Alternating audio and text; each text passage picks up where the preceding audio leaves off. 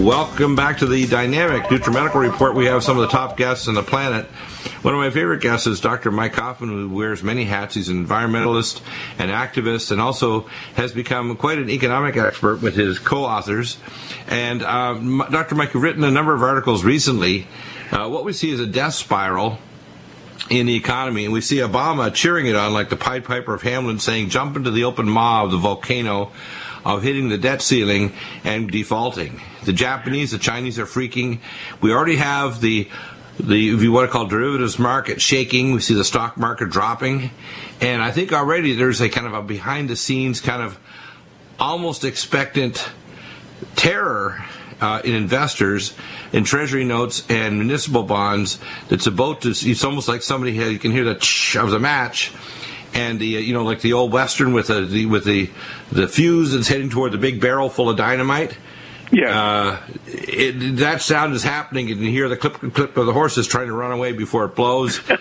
I'm almost certain.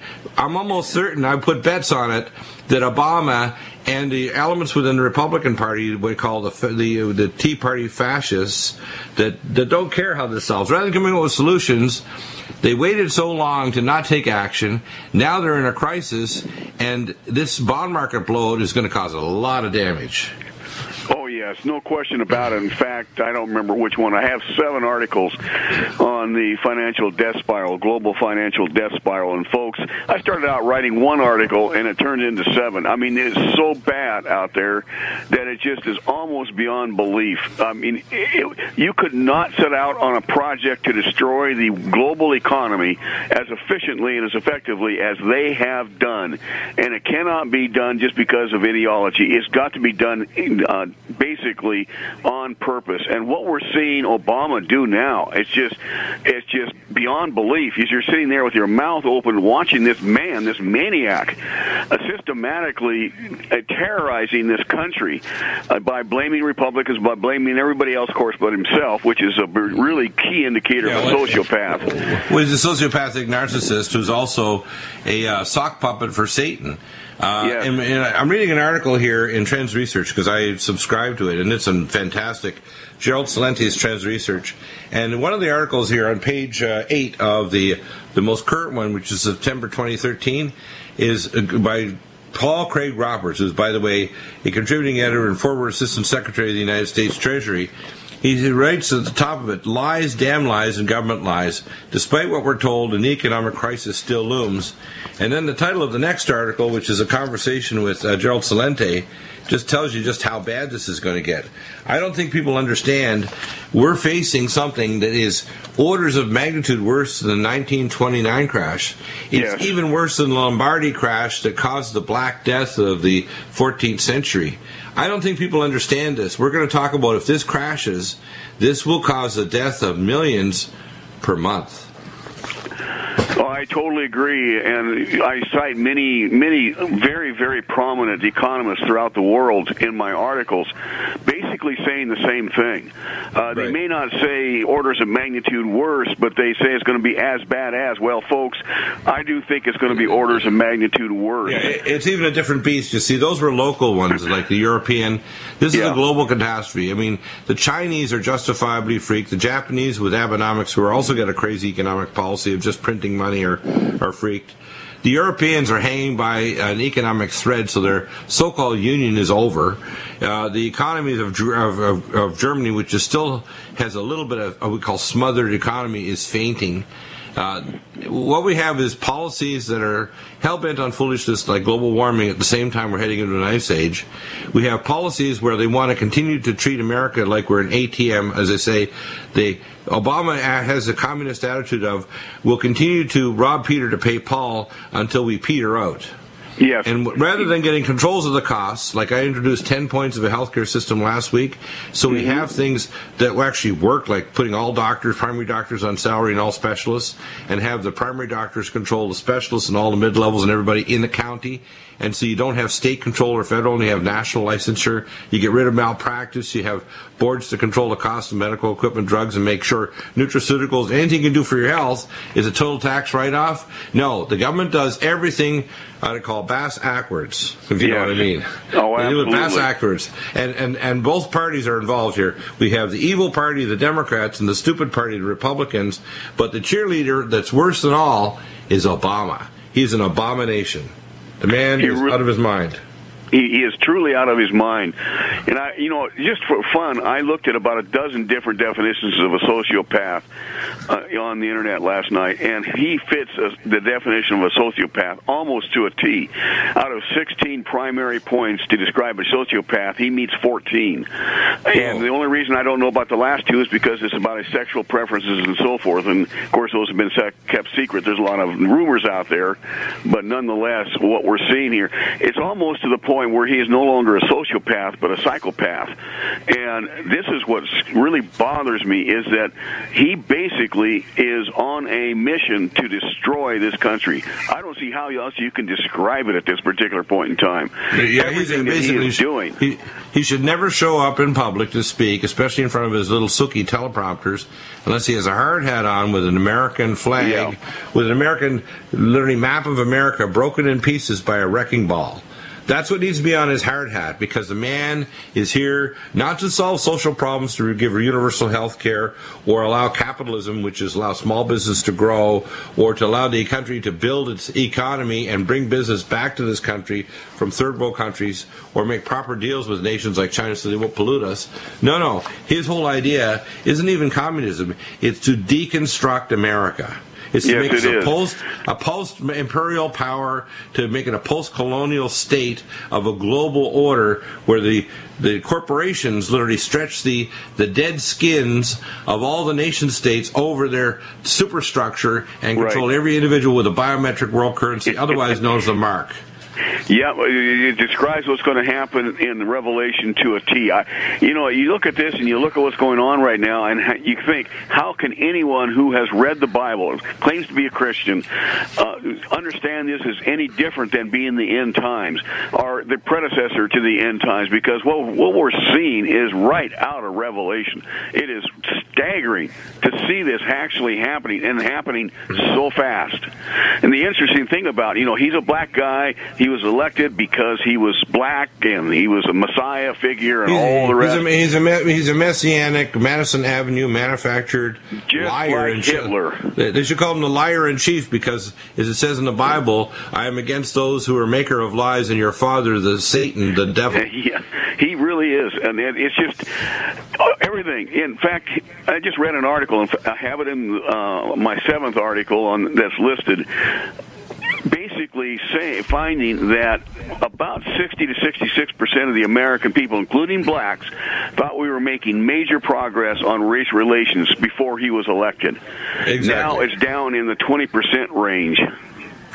Well, look at his comments about Trayvon Martin. If he had a son, he would be like Trayvon. Yeah, scoping out neighborhoods that are gated communities, looking in people's windows, figuring out what he's going to rob, and then when someone comes up and confronts him, he pounds his head against the ground until eventually the guy trying to save himself from getting a brain injury or dying on the spot pulls out a gun and terminates him, and they call him guilty because he was pinned down and being killed.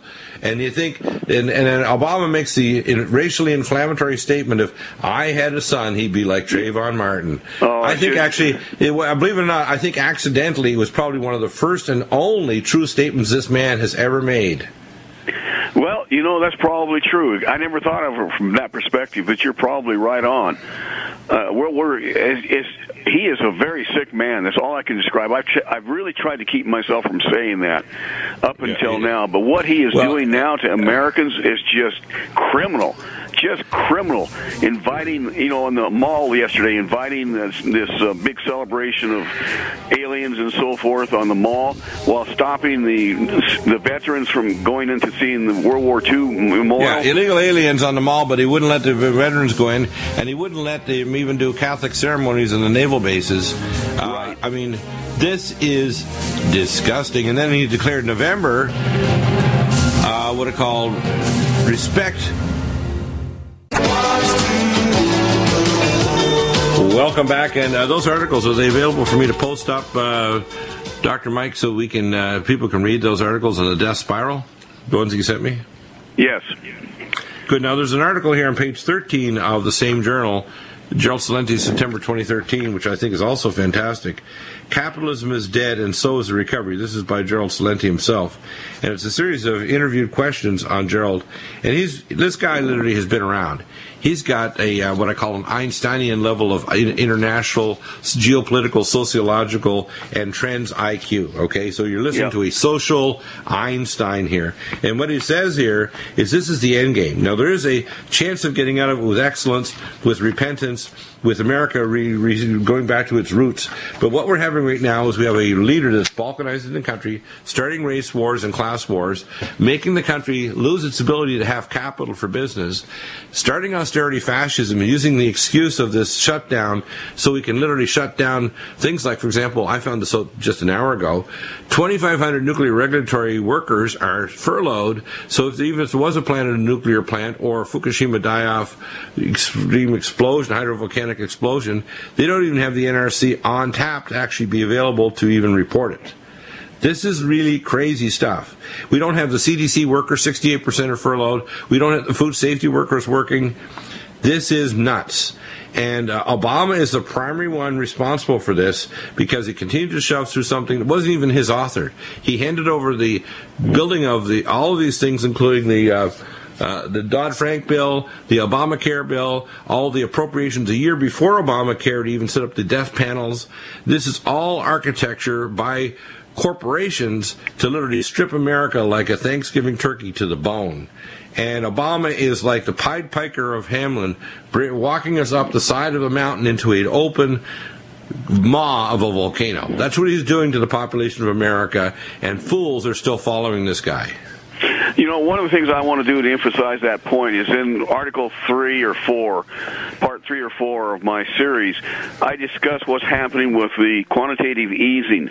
And one of the things that you have to understand that the only benefits of quantitative easing goes to the rich. It goes to the banks and it goes to Wall Street. It does not get down to our level at Main Street. No trickle down. This is $85 billion a month in debt created by borrowing money at 46 cents on the dollar that are literally money we can't afford to give $85 billion to the too big to fail banks that are now bigger than at the 2008 recession. Right. This is craziness. In the meantime, the middle class is being wiped out because it doesn't create any jobs, and it doesn't really help you and I in our take-home pay and so forth. In fact, we've lost $4,000 a year per family over the last 4 to 5 years. This guy is destroying the middle class. He's doing it deliberately, and then putting on this big smile and basically saying, you know, I want to save the middle class. I want to protect the middle class, when in fact he is destroying it. I can't believe how he can actually put that blank smile on and look at you straight like I'm doing the best for you, and he's doing the exact opposite. He's doing the exact opposite. If he wrote a check for $12,000 to every American family, if he wrote $6,000 to every individual, this would get the economy going. You can only buy American. Guess what? The economy would come back. When you don't put money in people's pockets, when you withdraw economies, when you literally saddle them with Obamacare, 25% of Americans aren't even going to buy Obamacare insurance, and 99% apparently, nobody can prove that anybody's actually signed up for this mess. I know. That means it's just ludicrous. You know, way back 3 years ago now, when the law was passed, you and I and everyone else that was conservative and understood this a little bit, saying this Obamacare will never, ever get off the ground. It cannot work. And, boy, what's happening now is it's not working. Well, you know, my wife asked me, why do I get Time Magazine? I said, because I want to see what the evil minions of hell Time Magazine publish. And when I read this article, the hair on the back of my neck stood up, and I realized, like, oh, my God. When I read the lies right through here, how they had some guy in Texas, 27, who didn't realize that he could pay $80 a month to get a mid-level insurance and get subsidies and so on. I mean, people don't realize this is not the affordable health care. This is the unaffordable. In fact, I'm changing Obama's name, and this is not a slur against Asians, because I think people of all nations are great. I'm going to call him President Unreasonable, unresponsive, undignified. I mean, he's President Un. This man is off his rocker. He is. There is no way else you can describe it. I've been really trying not to say that, but there's no doubt about it now. And the things that he is saying about the debt ceiling and the shutdown and all the rest is just it's like any business. If you have a restaurant and you have so much cash coming in and so much cash going out, simply balance your budget, and then you can have the right number of employees. People are getting paid their tips, and the business keeps on buying supplies and food. And the restaurateur people are happy because the food is high quality, and you're maintaining good standards of cleanliness, and you continue to keep your business open. You can't say, next week we're going to have a debt ceiling where if we can't raise the debt of the business because we're growing, we're basically going to shut it down, and then we'll try to see if we can fix it then. No, you shut it down. You don't have people coming to buy food at your restaurant. Exactly. You don't have income coming in, and then those debts are going to go kaboom. And if your creditors get word that you've shut your restaurant down because quote you don't want to get more credit to grow your business, they look at you like you're not a good credit risk, i.e. China, Japan, and elsewhere, right. And now they start to pull the plug. Now, this, by the way, hurts them, too, because if there's a revolution in China, and I've said this before, we're more likely to see an internal revolution in China than in any Muslim country. There's 10 new individuals trained with a degree in engineering or an advanced training in technical school, etc., in China for every job. They are teetering on an internal collapse in China. This is not the giant monster super empire, the replacement for America, as you hear from some idiots that are supposedly gurus of finance. We have a paper tiger in China that is controlled by a small clique of maniac geriatric communists that have Airstream jets to have their children go to the University of California for spoiled children, USC, and they have private villas and organic food and everything else and filtered water and every luxury you can imagine, and yet the population are literally living on a bowl of rice a day in an incredibly polluted environment where 60% of the air and 30 to 40% of the water is undrinkable and dangerous for human health. And this then they is got the all reality. These ghost cities. They built all these ghost cities to give the appearance that their economy is robust. They got thousands of places where people can live, and no one's living there because they can't move in. They can't afford it. And what's going on is... jobs. And there are no jobs. And by the way, in China, they took away their policy, the one-child policy. But what they said is, well, you can have, if you're not one of the apparatchik of the Communist Party, which is, by the way, 82 million communists in a population of 1.4 billion people, that's all. China is not a communist country. It's controlled by communists. Yes. It is a slave country. People need to get that. We have a slave country with intelligent people abused by 82 million communists that run everything. That's right. That's right. And you got this shadow economy in which there are trillions and trillions of dollars in debt, just like we are, and there's no way they can pay it back. Right, and by the way, they're minions of the global banksters that set them up with Mao Zedong, which is British operative. They don't understand that when they're given marching orders to sell, like Carlyle Group, to sell their major manufacturing for heavy equipment, they sell it to the Queen and the Saudi Arabian King. Thank God for that. Yeah, it's going to be ugly, though. Yes, Billions dead. Not just a physical death, but a spiritual death. That's what's the worst. Welcome back. You know, we're not just speculating when we say these things. There's three classes of information I need people out there to understand. And they're going to hear on this program things at a higher level than any other show on any other network or radio or television show on the planet, because I speak with a technical expertise in these areas. I bring on top guests that are scientifically valid, like yourself, top scientist, Dr. Mike Coffman, PhD. And there's three classes. Number one, there's what I call visions and dreams. That God said, I will pour out my spirit on all flesh, and I will send you prophets that will tell you the truth that's not open to anybody's opinion, including mine or anybody else's. There's also the biblical truth. That's class number two. And then there's the best information we can gather from the current situation to figure where it's going. And when I read things like Trends Journal by what I call Einsteinian-level geopolitical analysts like, Paul Craig Roberts and Gerald Celente, who brought this magazine together in your articles on the death spiral, we're not in a warm-up. We're deep in it. we're literally ready to spiral the toilet bowl of hell and see the economic devastation of our society. We're ready. We almost, without Mr. Putin, I call Saint Vladimir, we would have had an attack on Syria in World War III last month. That's how close. We literally heard the whiz of the bullet of the final missiles that come over our cities, and it was only by the angels of the Most High God holding that force back that we didn't have World War III last month.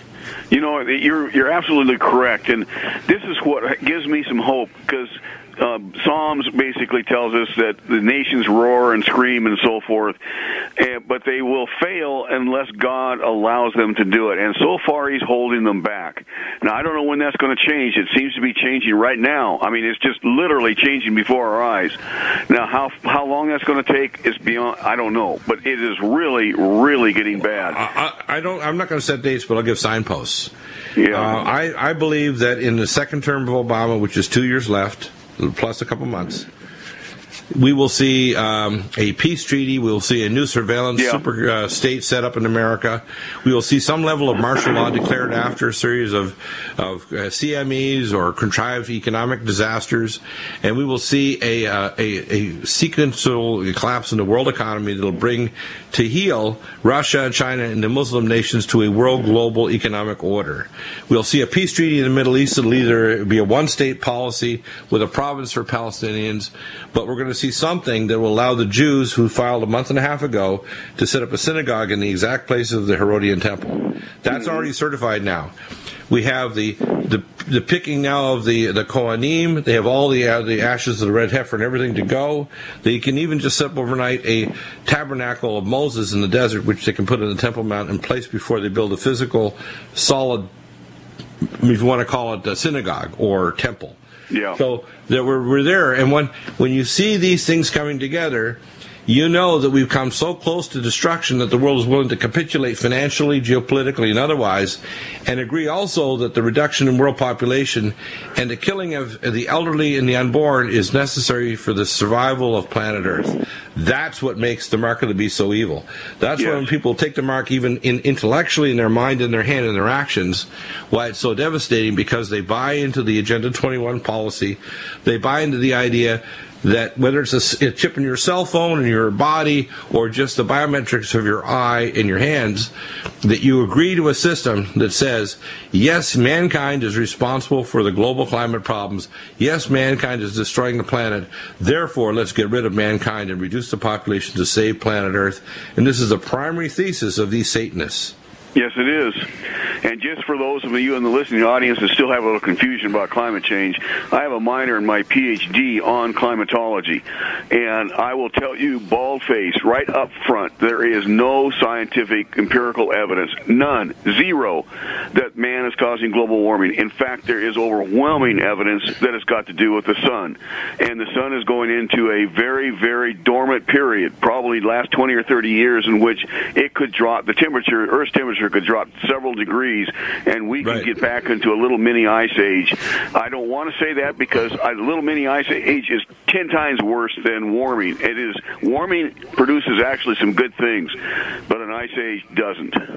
Well, and when the last mini ice age occurred, they had 4 feet of ice on the Thames River in London. Yes, so they used every to winter. Yeah, every winter. It was so desperate it forced all the northern peoples from the Scandinavia, Norway, etc. In fact, most of the Vikings that came down to go to the cities of Moscow and Leningrad and other places, they came down during the Maunder area. The people that were in Greenland that had a colony there, they had to abandon it. Gone. Right. The people that came to North America, that went to Baffin Island and other areas during the warming periods before, they all died. Yeah. Yeah, they did. It is a very, very dramatic and very scary scenario, because what we're being done is we're trying to be sold this bill of goods on global warming in order to have cap and trade and all the rest of the control our economy, when in fact we're going to be doing just the opposite. Well, we know from the Milankovitch cycle, from other cycles, that we're heading into a cooling period that lasts roughly 60 to 70 years. Right. According to the Chinese ring studies, Dr. Habubil Adamazatov from the Russian Space Agency, Dr. Easterbrook, and dozens of others that met 3 years ago in June in Chicago, they proved conclusively by early next year we will be heading significantly into a mini ice age. That means global famine, incredible increase in energy needs at the very time that Obama and the idiots are not fixing the problem. They're not hardening the grid against extreme weather, which is also causing famine. We're having an increase in ozone layer damage caused by geoengineering of the upper atmosphere with nanoparticles, thorium, aluminum, and barium, which are paramagnetic, that are basically weaponizing the planet so they can create plasma weapons over any city and create a 100-megaton explosion to visualize through the Earth through torsion field imaging and to create geotectonic events or earthquakes at will by pumping in energy through the plasma of the upper atmosphere, so the upper troposphere. These maniacs have weaponized the planet Earth. They've made the Earth itself a weapon of mass destruction. And the evil has reached the level now, it says, in Revelation 11:18, he says, I shall return to destroy those that destroy the earth. That's God's promise in Revelation, his actual quote. Shall. So if anybody out there says, well, you can't be a Christian and be an environmentalist, well, you haven't read your Bible, and you need to get your act straight. If you're not an environmentalist, you're not a Christian. Absolutely. I agree. I'm an actual environmentalist, although I'll not ever be accused by the environmental mobs of that. Because they're not interested in saving the environment. They're interested in controlling you and me. This is what they want, is control. They're not trying to save the environment. And there was nothing ever about global warming that was designed basically to protect the Earth against global warming. It was all about control. The same thing with biodiversity, the same thing with all of the Agenda 21 See, with Obamacare. Obamacare is only incidentally dealing with health care. It's written by drug companies, insurance carriers. It wasn't to provide better and more efficient health care, more advanced health care, quantum functional medicine, healing people's bodies' imbalances, reducing toxin loads, fluoride, genetically modified foods, radiotoxins. We see no action, for example, on Fukushima Daiichi, which, by the way, is chewing up the upper ozone layer because radiotoxins like strontium, radioiodine-131, argon, and other radiotoxins that come out of Fukushima are chewing up the ozone layer, so we're now being bombarded by higher energy ultraviolet B, C, and D light. And people don't know that. It's killing, and also these particles get down and kill the entomycorrhizia lichens, in the lichens, these organisms that literally allow the roots of trees and plants to pull in the nutrients. And so our forests are dying all over the planet from these crazies. I know, you just sit back and you just take a deep breath and say, Lord, come quickly, because, we just can't survive a whole lot longer with these idiots running the world. God is listening. God is listening. I can tell you, if I did not have faith, I wouldn't be coming on this program. I'm smart enough. I could be hide up in a mountain, be quiet, and say, you know what? Mankind is so stupid, and all they want to do is attack me or my guests. You know what? I am what's called spittle-proof. In fact, I like spittle. I've got to the point where I almost like people attacking me because at least they're not apathetic. If they're ticked off, if they're angry, if they're spitting, that's good because you're not apathetic. I've made you mad at least. So you might even consider that you are your own worst enemy if you don't face the truth of what's coming and is upon us now like a wild animal.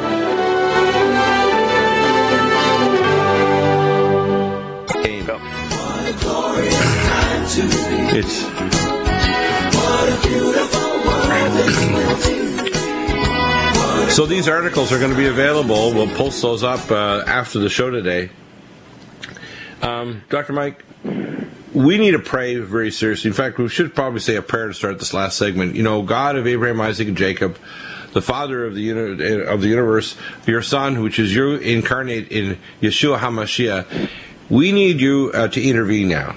We need you to bring the last drop of grace to people like George Soros, to Yellen, who now is going to be the new Fed chairman, to all these people that if they don't repent, take them out. Bring them to a point of grace, but when you're finished, bring judgment. And we need to bring the world up to have people stop spitting on those who are willing to put our neck and our intellectual and our personal, if you want, reputation on the line and our physical danger, because we know that what's coming is not just the physical death of many people on the planet caused by the economic and the other chaos, and not even protecting the Earth from major space weather and changes in the sun activity and nearer space objects, but the spiritual death of millions that's right around the corner.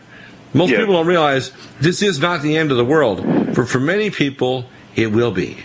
It not only will be the end of their world, it'll be the end of their existence related to the Most High God, which means their spirit, their soul, will be destroyed. We're not just talking about the physical death, we're talking about a spiritual death. So we pray now that those people out there that are resistant to think that they know better, repent.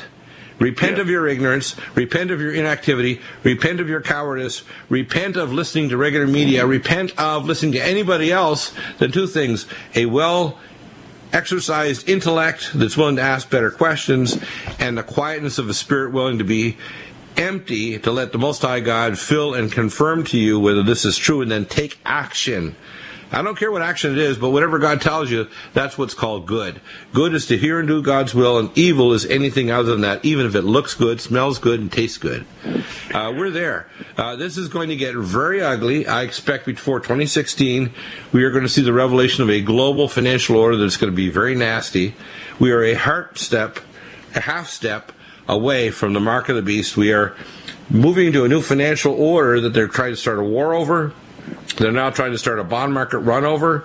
They're doing everything to crash the dollar. It's almost like saying that we're going to take a jetpack and put it on the dollar because it's not dropping fast enough. The other currencies are dropping quicker than us, and we're going to have a jetpack to drive the dollar down into the open maw of the volcanic destruction of America's creditworthiness on the planet. Yeah, this is crazy. That's what all 7 of my articles really portray. And I would follow up with your prayer and just say this. There are literally at least 1 million or more Americans right now that are praying for this country at 9 o'clock every night. I'm part of that. And God told me about a month ago, stop praying for this country and start praying for the salvation of these people. Because most people, their lives are going to come to an end totally, just as you said, very soon. And we need to be reaching out to them and really trying to start a massive effort to convert this country back to Christianity. Well, the very last sentence of the last paragraph of the first chapter of the scroll prophecy, which I released in 1998, it says, to America, there's a prophecy to America, if you will not soon repent, you will become only a whisper in the darkness, America. Yeah. A whisper in the darkness. Imagine a nation so destroyed that people don't even believe you ever existed as a nation. A whisper in the darkness. That's where we're going. That's where we're going. It really is. And as you said, we've got a jetpack to the bottom right now. It's just every time you turn around, every day something evil is coming out that they want to have legislation passed or whatever. And they always act like they're so nonplussed and they can't find a solution. When we sit here and I come up with a 10-point solution to healthcare, we come up with a solution to the environmental issues, we come up with a solution to near space objects. And it doesn't mean spending ridiculous amounts of money we don't have. It also is the whole idea, why do we talk about pre-existing conditions? Why don't we have a healthcare system, as I mentioned last week, where the doctors are paid a salary, your health records are private, nobody can key into them from a squad car when you fly into Frankfurt Airport.